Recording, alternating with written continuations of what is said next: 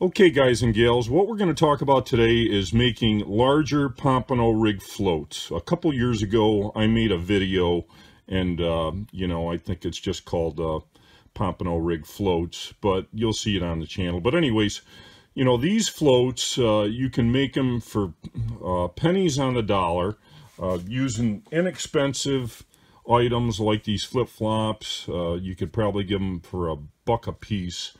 But anyways, when I made this video, I was limited to tubing that was less than or equal to 1/2 inch because, I don't own anything bigger than a 1/2 inch drill. Now I've got a, electric screw gun here that that has a 1/2 inch chuck on it, and you may have a regular drill. But anyways, that's the limitation this whole process, because anything bigger than 1/2 just won't work. Well, that's fine, but there are times where I wish I had a little bit bigger float. Maybe I'm carrying a little bit more bait and I want more buoyancy. So I decided to think about what we could do to change that. So what we're going to do today is we're going to show you how you can make these floats. You can see the difference in the size. They're almost twice as big, and it's going to be pretty easy to do. Even if you don't own the tools to get this done, I'm sure you have a friend that does, and it's pretty simple. So stick with me here.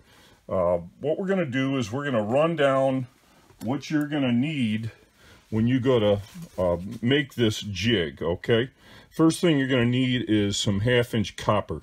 Now this doesn't matter if it's type L, type M, buddy's got an extra chunk.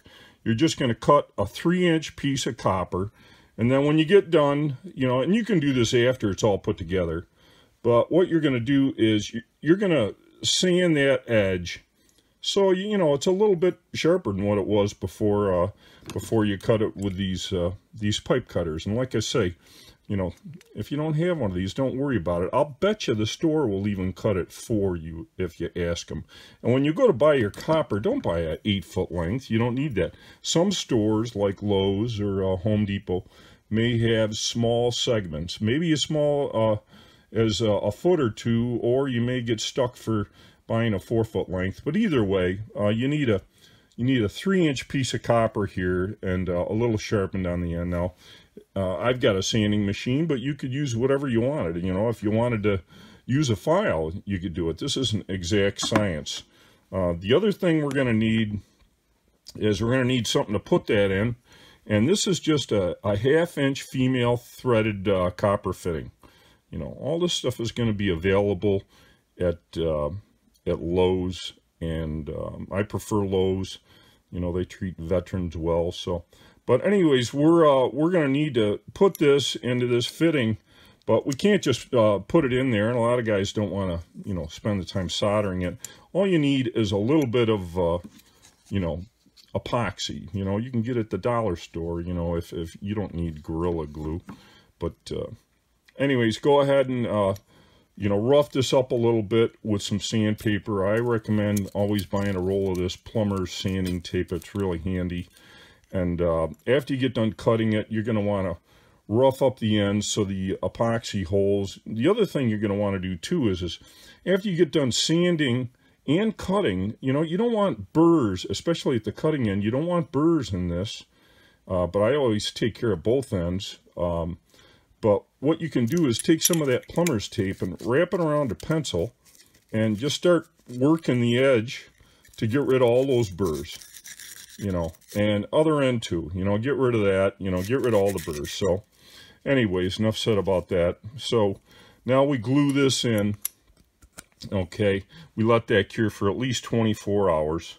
And now what we're going to do is we have to figure out how we can, get this in shape for our drill and be less than 1/2 inch. So the next thing we're going to do is we're going to take this fitting here, and I'm going to have the sizes and part numbers and links to all this.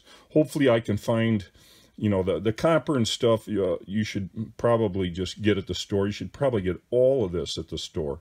You're not going to pay any shipping. I know we got COVID times, but use precautions, and if you don't want to, get it on Amazon. I'll try to provide you with links for that too.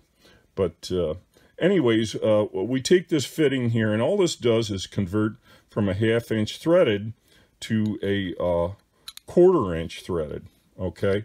And all this stuff you're going to tighten up. Grab a couple crescent wrenches or, you know, pliers, whatever you got, and just tighten these up as best you can.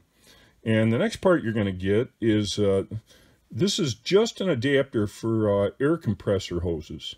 And you can get these, if they don't have it at Lowe's or Home Depot, maybe you have a Harbor Freight next to you, or any parts store may have these too, but I guarantee you, I bet you're going to find these at Lowe's and Home Depot, no problem.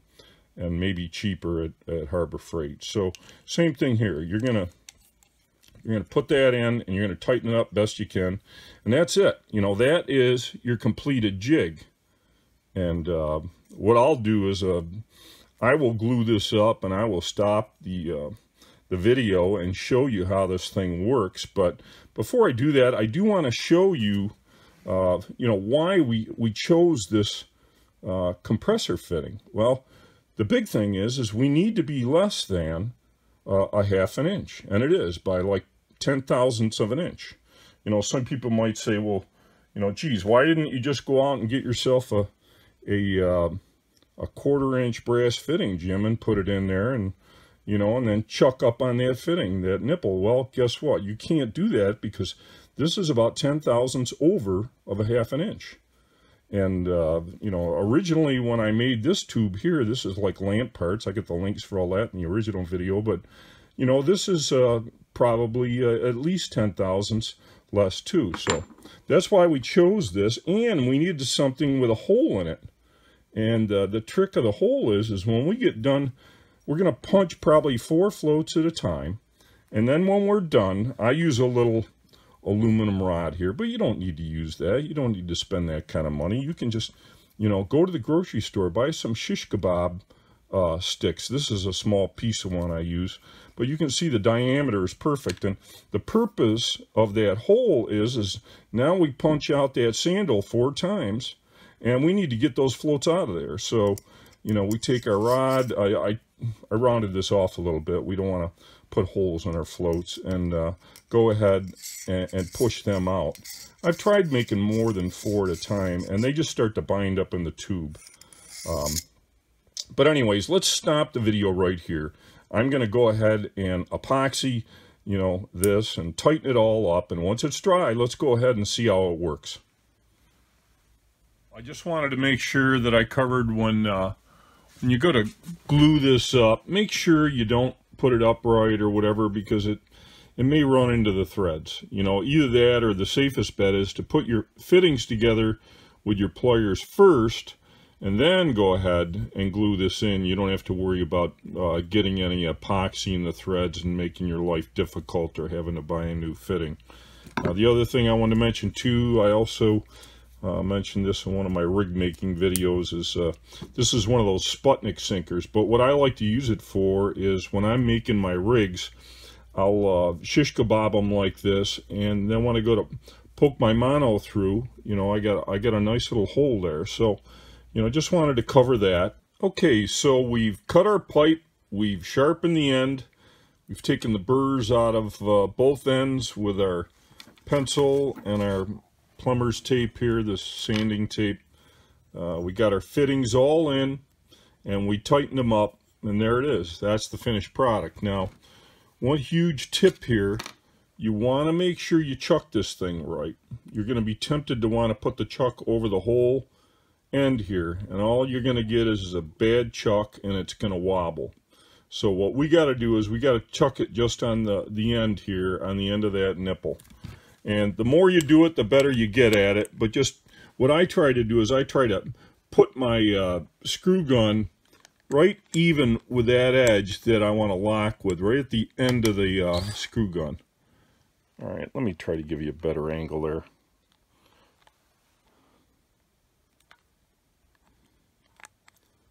That's a little better angle. So anyways, that's where you're chucking it, right there. And if you chuck it there, you know, it's going to run true. It's not going to be perfect, you know, it's just a threaded joint, but, you know, don't be tempted to drop it over the whole top.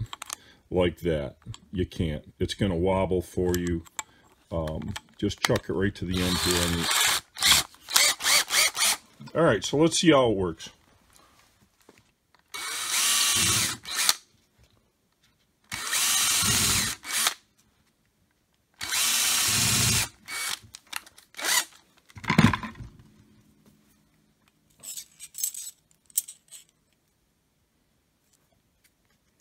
Try to help those out. I think if you push too hard, you're going to put a hole through it. But, you know, that's the purpose of, you know, sanding that and rounding it off. But there you go. I mean, how easy is that? You know, and before you know it, you're gonna have a ton of floats. Now, if for some reason you wanted to try to save even more money building this, you could do a co-op with a couple fishing buddies and do the same thing with making sinkers and, you know, possibly making your own rigs. But anyways, that'll do it. That's how you're going to make your big Pompano Rig Floats. And once you've got this thing made, you know, you've got it for life. You know, you'll never have to go to a store again. You can pick any color you want under the sun, and they usually have some pretty decent colors. I prefer the pink and this tan. It works good for me. Some people like the yellow. So anyways, that'll do it. And if you like this video, give us a thumbs up, and please subscribe, and that'll do it for this video.